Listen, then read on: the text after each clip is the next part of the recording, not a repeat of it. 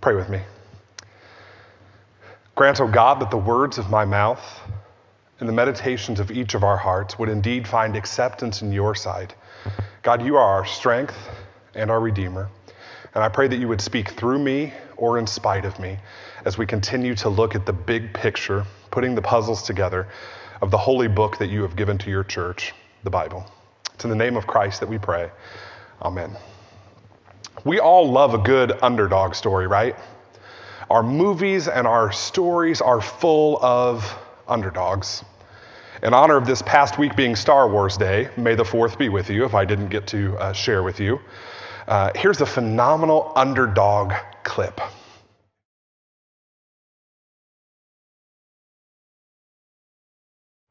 Insignificant rebellion. You're a nothing, she was told over and over and over again. Until this time, I am all the Jedi. We love a good underdog story. We love the underdog in sports too. Obviously, you know my favorite underdog story. Down 3-1, clawing back into the series, then losing all the momentum in Game 7, rain delay, going into extra innings. The greatest underdog game ever was played on a Wednesday in Cleveland. No double.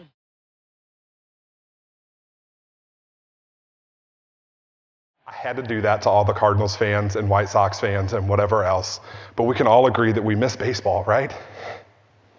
We love underdogs. Musician and Bible speaker Jean Watson was an out-of-work single mother who didn't know how she was going to pay her rent, how she was going to put food on the table for her children. All she owned was her violin.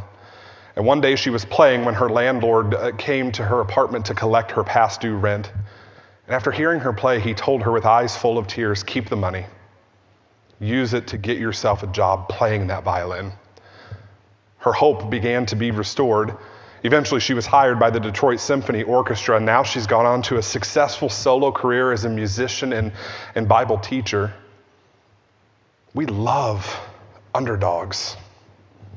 Yet in the story of human history, I think the greatest underdog story is of a Nazarene rabbi born under some really strange circumstances, who gathered around him a group of no-account followers that nobody would want to have follow them. He loved underdogs, so he healed the sick and the broken. He lifted up the downtrodden and pushed back against the bullies. Remember the accusation against him that's written on our altar. He welcomes sinners and eats with them. He challenged the religious and political leaders of his day to the point that they decided to kill him on a cross. This underdog was no ordinary man, because 3 days after burying him in a tomb, he rose from the dead and changed human history. He never wrote a book. He never led an army. He never founded a city, but the movement he began spread from a few dozen people to over 1/3 of the world's population. The underdog, this underdog, his life splits human history from BC, before Christ, to AD, Anno Domini, in the year of our Lord. More books have been written about him than any single person in history. Schools, hospitals, orphanages have been established in his honor. The greatest underdog in all of history, of course, is Jesus. And this underdog not only changed the course of human history, but bringing it down a little closer to home, he's changed my life. And he's changed the lives of so many who gathered together this morning to worship, not just on our stream, but all around the world. Our lives have been changed We've been set free by the greatest underdog in history. So today we continue in part 4 of our series on the big picture of the Bible, and we're going to talk about Jesus. We're putting together the puzzle pieces and considering 6 movements that are really 3 movements, but this third movement, creation, fall, redemption, has 4 subsections. So here's where we've been. We've looked at creation, that God created everything, including us, completely and perfectly from and for community. We've also looked at the fall, that we, like Adam and Eve, declare our independence from our Creator by rebelling against Him. But even in our sin, God still loves us and pursues us. Last week, we began looking at this third movement of the Bible, redemption, subsection 1, with the history of God's people, Israel. Israel's cycle of destiny, disobedience, and deliverance, that's our journey too. Today we make our way past the 39 books of the Old Testament and make our way to the 27 books of the New Testament. And we begin our survey of the New Testament with this underdog, Jesus. And with that predictable pattern that we found in Israel's story of destiny, disobedience, and deliverance, Jesus was and still is God's ultimate solution for the problem of sin for our planet. Jesus is the deliverer.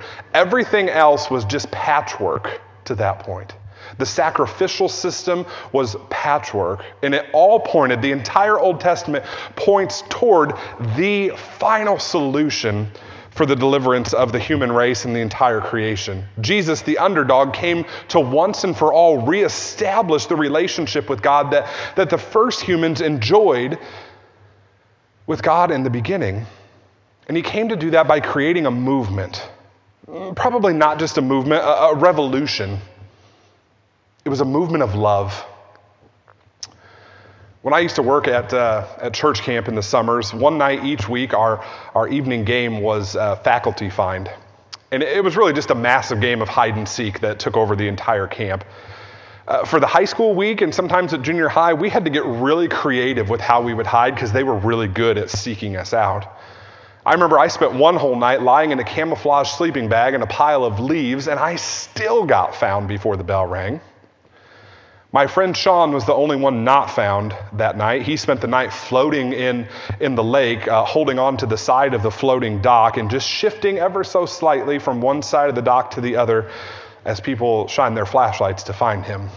He may have won the game, but I think he lost the war because he got nipped by turtles a lot that night. By the point in the summer that the younger campers came, we were all tired. We needed breaks. And it was really hard to get breaks with the younger campers because they usually latched on to one faculty member and we became their person. So faculty find became our way to get a break. We would send all of the junior counselors to go and hide, and us older counselors with driver's licenses, we ran into town to pick up the movie rental and the pizza. And the kids thought we were hiding, so it all worked out, but it really wasn't a fair way to play hide and seek, was it? Here's the deal. The God who goes and looks for the hiding, shame-filled Adam and Eve in Genesis 3, he continues his search for wayward men and women throughout all of human history. Jesus is God's ultimate seeker. God in Jesus wants to free and redeem our lost planet. There's a really popular worship song right now called Reckless Love, and the bridge says this: there's no shadow you won't light up, mountain you won't climb up coming after me. There's no wall you won't kick down, lie you won't tear down coming after me. That's the God who seeks. That's what Jesus came to do.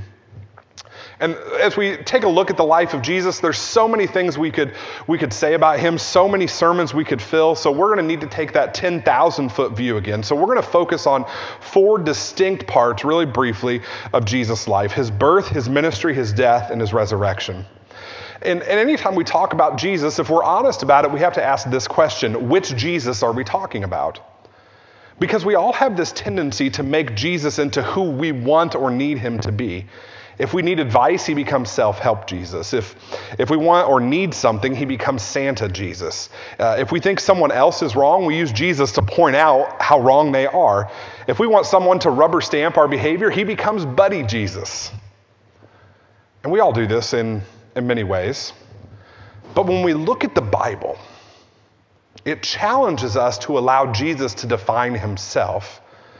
And this, again, is another reason why we're doing this series and we're making this argument that as followers of Jesus, we have to become serious students of the Bible. Here's what Paul wrote about Jesus in Colossians chapter 1, verses 15 to 20. He is the image of the invisible God, the firstborn of all creation. For in him all things in heaven and on earth were created, things visible and invisible, whether thrones or dominions or rulers or powers. All things have been created through him and for him. He himself is before all things, and in him all things hold together.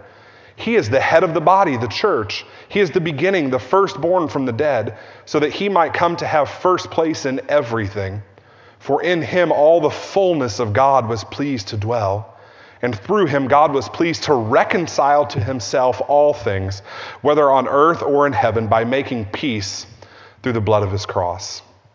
If you want to know what God is like, take a look at Jesus himself. Jesus was and is God in the flesh. So we're going to do this really quick flyover of the life of Jesus. The four ancient biographies we find of Jesus, what we call the Gospels, Matthew, Mark, Luke, and John, they paint a picture of Jesus who came to start a movement of love that challenges our sinful, selfish ways and replaces them with his own character. He came to tear down dividing walls.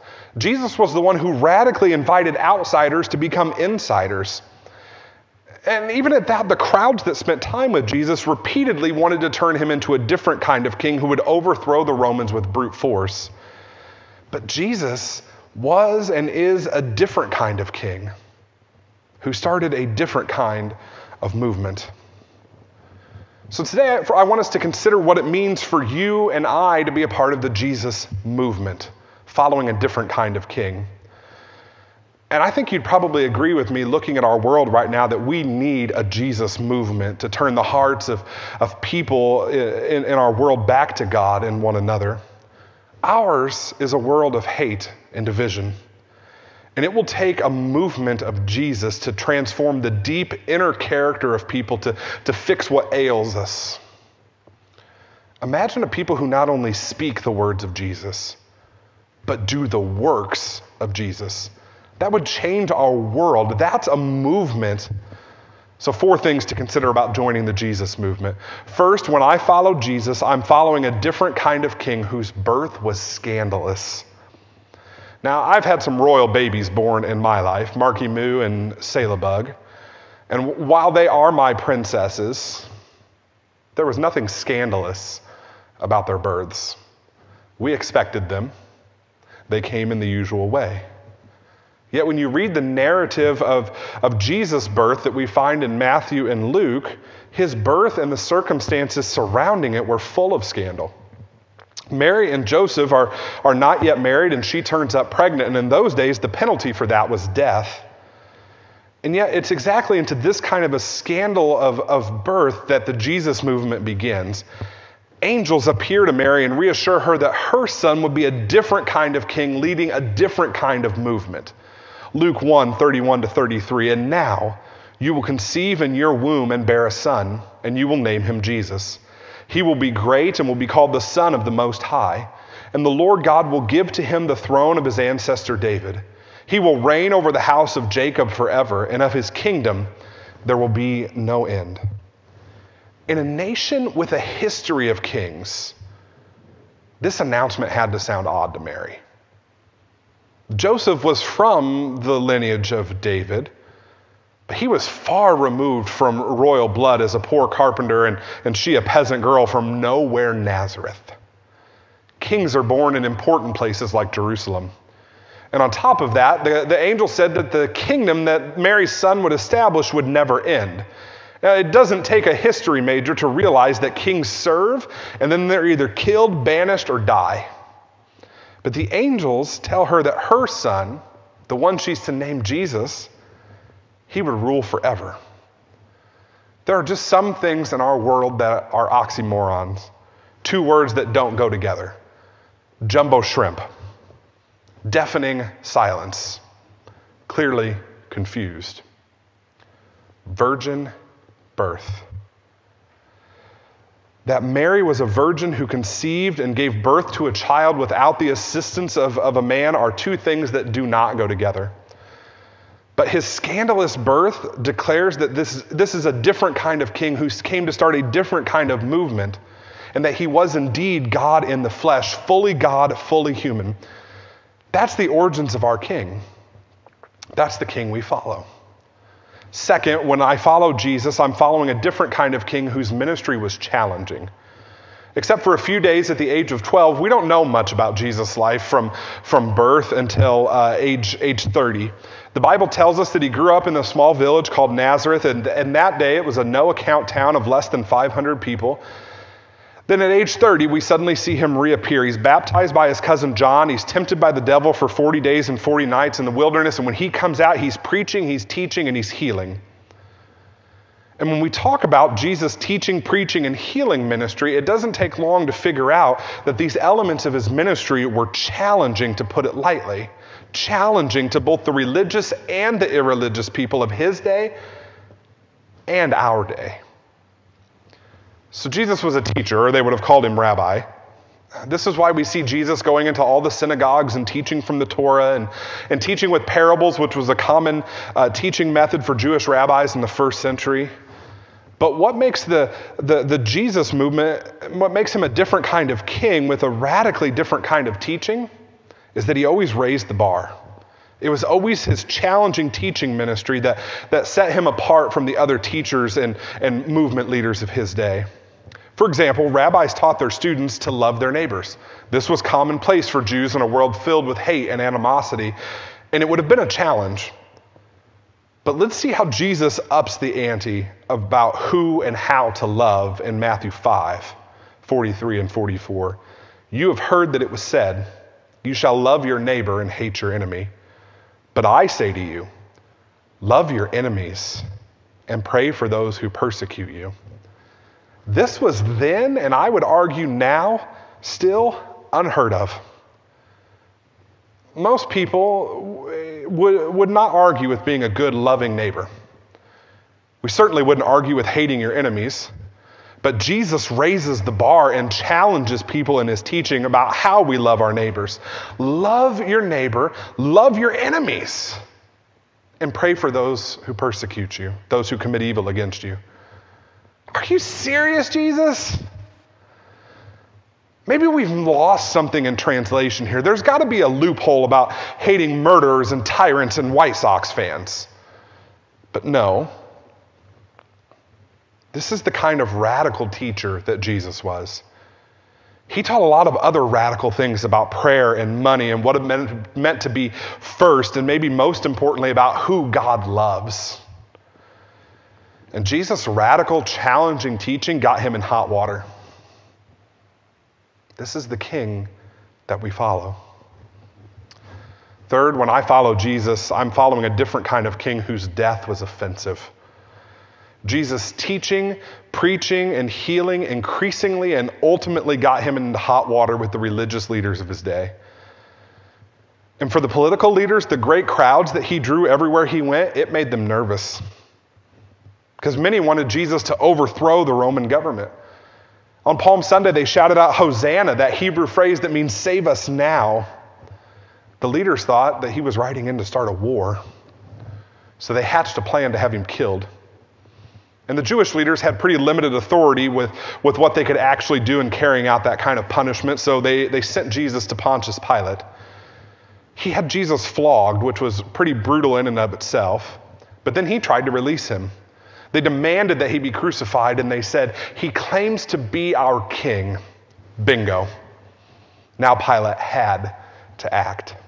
John 19:13 through 14. When Pilate heard these words, he brought Jesus outside and sat on the judge's bench at a place called the Stone Pavement, or in Hebrew, Gabbatha. Now it was the day of preparation for the Passover, and it was about noon. He said to the Jews, here is your king. Jesus, this one who came to start a different kind of movement of love, was crucified. And ironically, there was a sign hung above his head that read, Jesus of Nazareth, the King of the Jews. This was who he was. But on that Good Friday, few could see the truth of the sign. Jesus' death was an offense. And it's offensive because criminals die on crosses, not kings. This is the different kind of king we follow. Jesus was a king who died on an offensive criminal's cross so that we might be reconciled to God. Remember, Paul said that God was pleased to reconcile all to himself through the blood of Jesus' cross. He died an offensive death so that our offenses against God might be removed. It's the truth of that passage of Scripture that everyone knows, that for God so loved the world that he gave his one and only Son, that whosoever would believe in him would not perish, but have everlasting life. God did not send his Son into the world to condemn the world, but to save the world through him. He died an offensive death so that the stain of our offenses, of our guilt, of our shame could be wiped away. This is the deliverer, the one who has set me free, the one who has set you free, the one who still reigns as Lord and King of the universe, who sends the Holy Spirit to convict us of our sin, to comfort us in our affliction. This is the Jesus, this is the King we follow, that by reconciling us, he's the one that has taught us that we're to love one another, we're to love our world recklessly in the same way that he loves us. Finally, when I follow Jesus, I'm following a different kind of king whose resurrection was restorative. We just celebrated Easter and we know the rest of the story. But indeed, it is the best story. The church only truly has one story. He is risen. Everything else pales in comparison to this story. If this didn't happen, nothing else matters. We have one story. He is risen. Oh, but it's a good story. He was resurrected from the dead on the third day, and in one of Paul's letters, he describes the events this way, 1 Corinthians chapter 15, verses 3 through 8. For I handed on to you as of first importance what in turn I had received, that Christ died for our sins in accordance with the Scriptures, that he was buried, that he was raised on the third day in accordance with the Scriptures, and that he appeared to Cephas, then to the 12. Then he appeared to more than 500 brothers and sisters at one time, most of whom are still alive, though some have died. Then he appeared to James, then to all the apostles. Last of all, as to one untimely born, he appeared also to me. The bodily resurrection of Jesus was and is no myth. Verifiable eyewitnesses saw Jesus with their own eyes. They touched, embraced, talked, walked, and ate with the resurrected Jesus. And if you were watching on Easter, you remember that I preached about the two friends on the road to Emmaus. Luke tells us a story about a man named Cleopas and his friend who were other followers of Jesus. And on Easter, they found their heads spinning and their faces downcast because of everything that had happened for the past 3 days. The resurrected Jesus appears to them on the road to Emmaus, and they don't recognize him. So Jesus does his own version of long story short and explains how all of the Old Testament had pointed to this happening. And the day was drawing to a close, and the two walkers on the Emmaus road still don't know that it's Jesus. But they beg him to stay and eat and spend the night with them. It was only when they sat at the table and he broke the bread that they recognized Jesus. Luke 24, starting with verse 32. They said to each other, "Were not our hearts burning within us while he was talking to us on the road, while he was opening the Scriptures to us?" That same hour they got up and returned to Jerusalem, and they found the 11 and their companions gathered together. They were saying, "The Lord has risen indeed, and he has appeared to Simon." Hope was restored to these downcast followers as Jesus told them the long story short. This resurrected, different kind of king restored their hope And today, 2,000 years later, he can restore yours too. Your heart can be strangely warmed by the presence of the resurrected Jesus. This is the King we follow. This is the one that we say, because he lives, I can face tomorrow. Because he lives, all fear is gone. And if that's not a message that our world needs to hear right now, I don't know what is. Jesus makes the difference. His scandalous birth, his challenging ministry, his offensive death, but his restorative resurrection tells us that the worst thing in our lives never has to be the last thing. That COVID-19 or political posturing or all of us grumbling about what's going on, that will not have the final say for us. That will not be the last word for the church. That will not be the last word for the people called Christian, because he lives. He has restored our hope. He has restored our joy. Nothing else can take that away. His birth, his ministry, his death, his resurrection make Jesus a different kind of king who started a different kind of movement. It wasn't a movement of political power or religious zeal. It wasn't a movement about education or social or economic reform, although all of those things become a part of it. At its core, it's a movement about love, calling men and women who have wandered from God back to an Eden-like relationship with God, themselves, with one another. This Jesus, he was an underdog. And he came for underdogs like you and me. This is the King that we follow. Let's pray.